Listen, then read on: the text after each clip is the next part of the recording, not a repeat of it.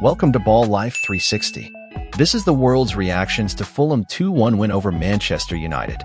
Nigeria FC 2, Manchester United 1. Alex Iwobi and Bassey showing us how it's done. Calvin Bassey puts Fulham FC ahead at Old Trafford. From the Premier League, 19-year-old Omari Forson living the dream. Harry Maguire scores in the 89th minute. Can Manchester United find a winner in this match as we go into stoppage time? From BBC Sport, drama at Old Trafford.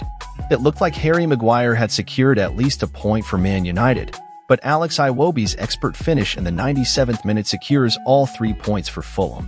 From Manchester United, a late defeat at Old Trafford. Please subscribe, like, and share my videos. Have a beautiful day.